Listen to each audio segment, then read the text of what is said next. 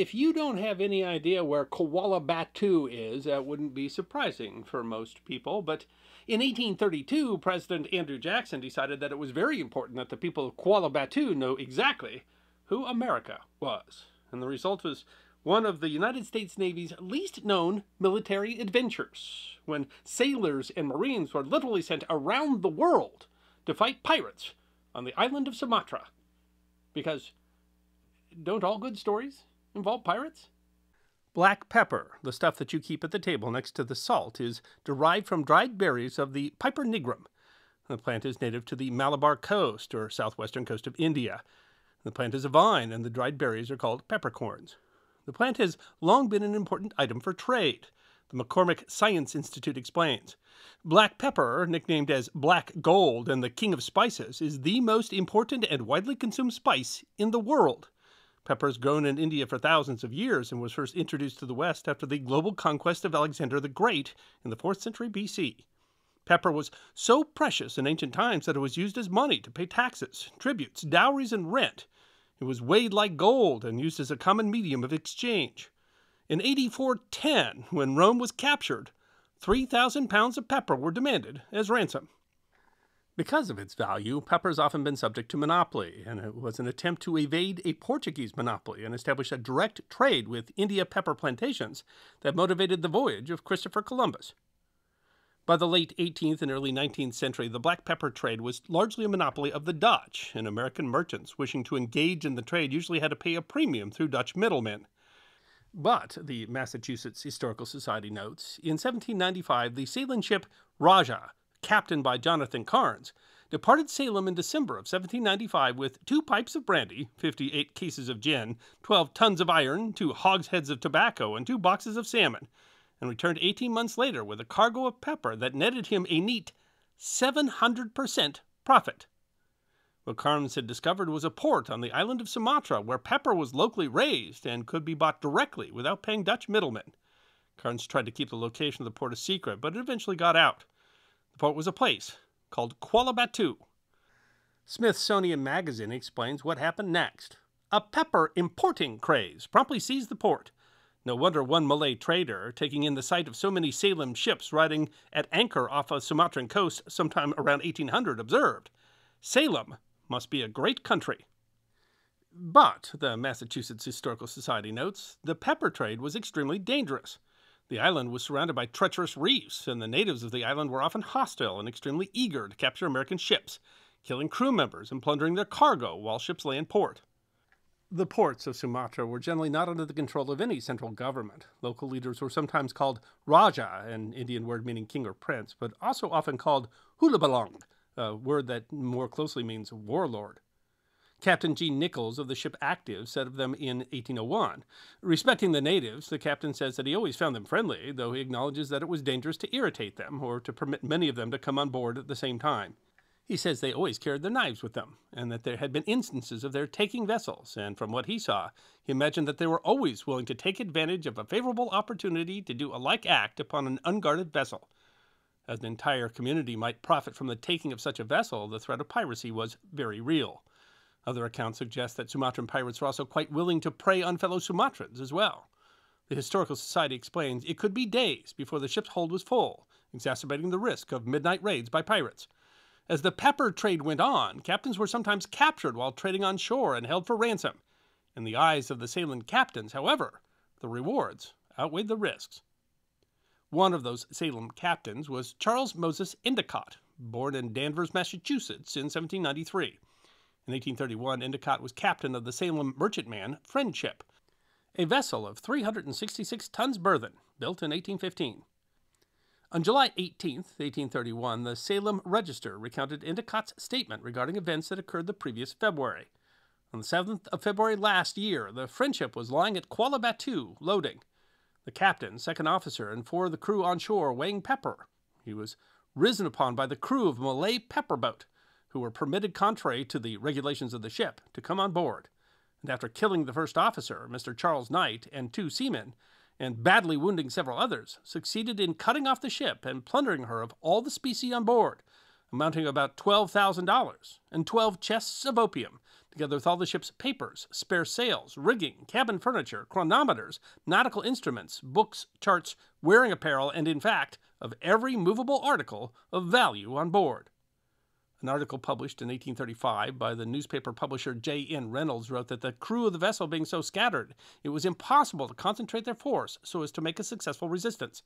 Some fell on the forecastle, one on the gangway, and Mr. Knight fell upon the quarterdeck, severely wounded by a stab in the back, while in the act of snatching from the bulwarks a boarding pike with which to defend himself. Captain Endicott had figured out that something was afoot, but when he and the crew on shore tried to row to the ship, the Register reported, almost instantaneously crowds of Malay began to assemble, brandishing their weapons and otherwise menacing us. He was, according to the 1835 account, joined in the boat by a Malay. Po Adam was the proprietor of a fort and considerable property at a place called Pulo Kio, but 3 miles distant from the mouth of the river Quallah Battoo. More business had been done by this Rajah during the 8 years past than by any other on the Pepper Coast. He had uniformly professed himself friendly to the Americans, and he has generally received the character of being honest. At all events, in this instance he gave the most unequivocal evidence of his friendship, and evinced by his conduct the most unqualified disapprobation and abhorrence of the villainy of his countrymen. Speaking a little English, as he sprang into the boat, he exclaimed, "Captain, you get trouble. Malay kill you. He kill Po Adam too." In the ship's boat, he and his men were menaced by a ferry boat with 8 or 10 men in her armed with spears and krisses. And while the captain held the boat at bay by presenting a Malay sword, our only weapon, more boats were coming his way. Endicott concluded our only chance to recover the ship was by obtaining assistance from some other vessels. They rowed 25 miles to the port of Mucky. Reynolds noted that during his fatiguing pull, Po Adam took his turn at the oar with the rest. They arrived early on the morning of the 10th of February at Mucky, where they found the ship James Monroe of New York, the brig Governor Endicott of Salem, and the brig Palmer of Boston. The ships sailed to Quallah Battoo, where they sent word via friendly Malay demanding return of the ship. Endicott reported that the Rajah replied that he would not give her up, but they were welcome to take her if they could. After a brief exchange of cannon fire, Reynolds writes, a number of boats being manned and armed with about 30 officers and men, a movement was made to carry the Friendship by boarding. The Malays did not wait the approach of this well-armed and determined attack, but all deserted the vessel to her lawful owners, when she was taken possession of and soon warped out into deep water. 2 members of the crew who had managed to escape made it to Po Adam's fort and rescue, and the other survivors were ransomed for $10 each.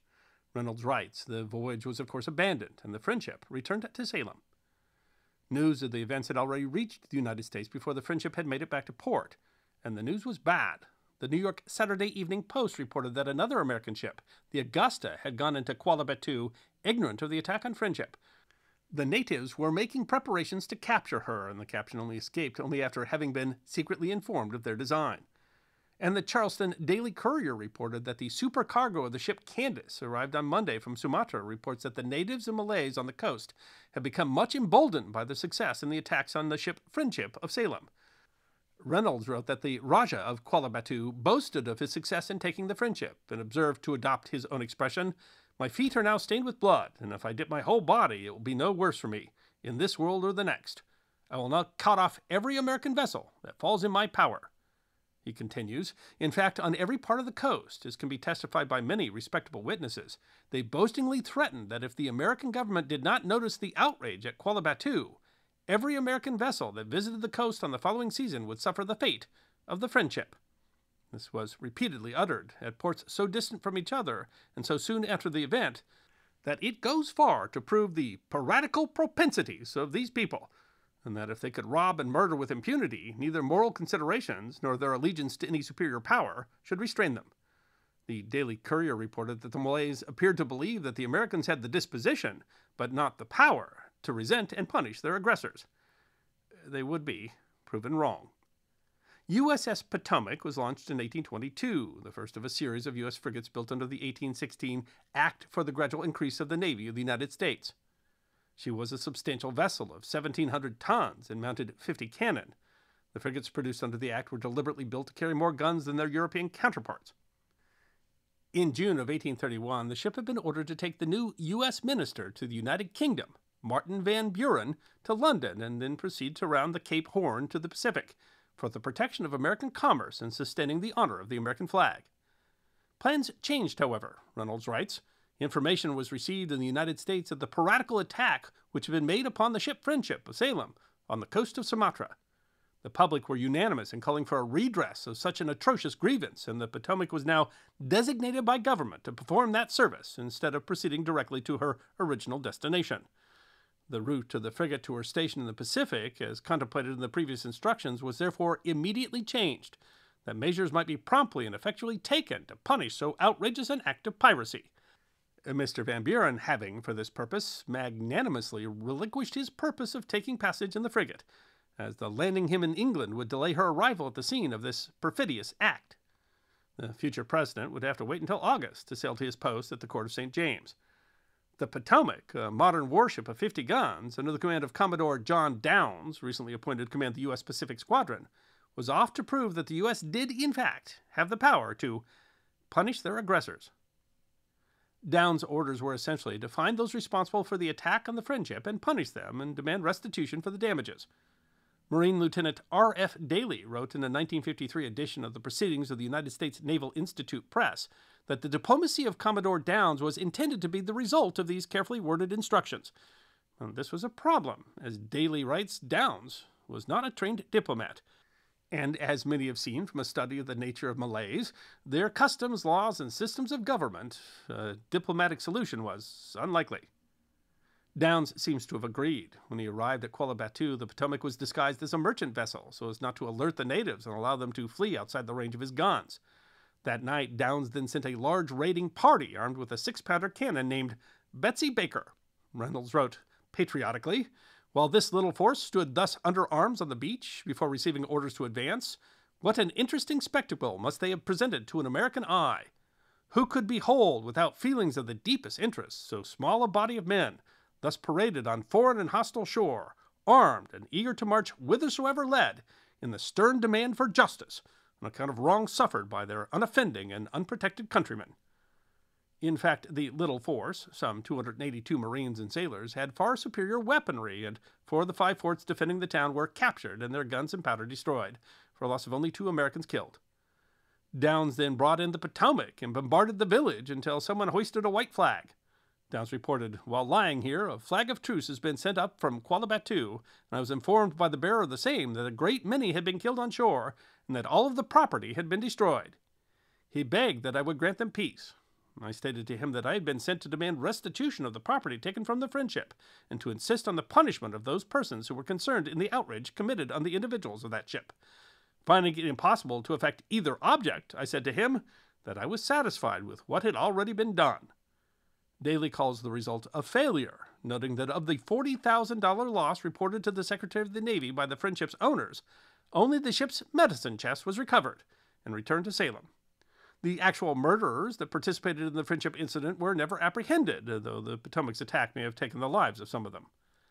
But Downes also reported, "I at the same time assured him that if forbearance should not be exercised hereafter from committing piracies and murders upon American citizens, other ships of war would be dispatched to inflict upon them further punishment." Downes received some criticism from the American press for his heavy-handedness, something that his supporter Reynolds took pains to address, but President Jackson supported him, and in general the public response was approving. The National Gazette wrote, "The specimen of chastisement will in all probability be sufficient to repress further attempts of the kind against ships treading to that coast." That might immediately have been the case, as several hulabalangs were quick to promise no attacks on American vessels, but that only held for 6 years. In 1838, the U.S. merchant vessel Eclipse was attacked and its crew killed in the same area, prompting a second punitive expedition. Potomac returned to Boston across the Pacific, making it only the second U.S. naval vessel to circumnavigate the globe. One loser in the fight was Poe Adam, who wrote to a friend in Salem that helping Endicott had earned him the hatred and vengeance of his misguided countrymen, who had burned all his property. For being a steadfast friend of Americans, he wrote, "I am not only destitute, but an object of derision." The Sumatran expedition did prove that the U.S. could protect commercial interests anywhere in the world, although it's not clear exactly how much was gained from that. Daly noted that the Malay were shown quite forcibly the might of the United States, and that distance was no deterrent in carrying out a mission of revenge with that might. Retribution for Americans' lives lost, he noted, was accomplished at a rate of 30 Malay killed for every American death. The first Sumatran expedition was the first United States naval action in Asia, but it was certainly not the last, and perhaps the greatest irony of all. Even today, U.S. sailors and Marines are being deployed to help suppress piracy off of Indonesia. I hope you enjoyed watching this episode of The History Guy, and if you did, please feel free to like and subscribe and share The History Guy with your friends. And if you also believe that history deserves to be remembered, then you can support The History Guy as a member on YouTube, a supporter on our community at Locals, or as a patron on Patreon. You can also check out our great merchandise shop or book a special message from The History Guy on Cameo.